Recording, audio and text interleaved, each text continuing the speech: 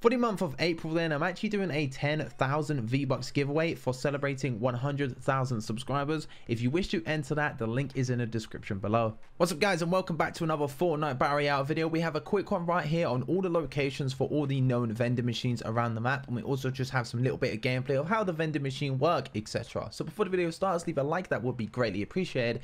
And now let's finally jump into today's video. And so with today's update, we actually have the all new vending machines where you can deposit materials to actually get something back from the vending machines, and I actually have gameplay of this happening as well, and also all the locations. So without further ado, let's finally jump into today's video then. So big shout out to Fortnite Intel for this. I'm pretty sure these videos are from Reddit and or Twitter, but here is the picture we have on screen right now, which shows all the locations, all the vending machines: Anarchy Acres, Pleasant Park, Loot Lake, Tilted Towers, Greasy Grove, Shifty Shafts, you know, Retail Row, Lonely Lodge, Wailing Woods, Tomato Town. There's a lot of these, and these are actually accurate because I've been playing and I've actually been dropping at these known locations, and I've actually been getting some of these vending machines to actually pop up for me as well. And I noticed when I was in Retail Row, and even on the map it shows that there's 2 locations, and yes, there actually was 2 vending machines at Retail Row. So this is quite an accurate map, so if you want to go off of this, then feel free to do that.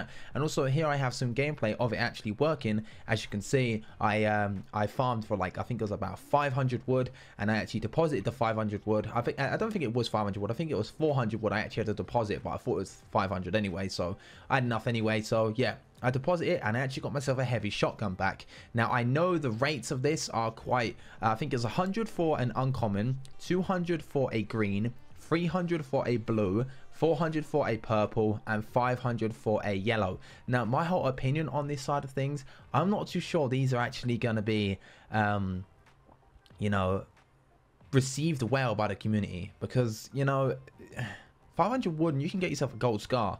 That is quite crazy, if I do say so myself. I think it has to be a bit more strict, and maybe it'd be a bit better. I know me personally, I actually prefer having my materials rather than actually just depositing them. Of course, I did it for the gameplay, but I'd rather have my materials to build, because of course that is the biggest outplay mechanic in this game, is the building.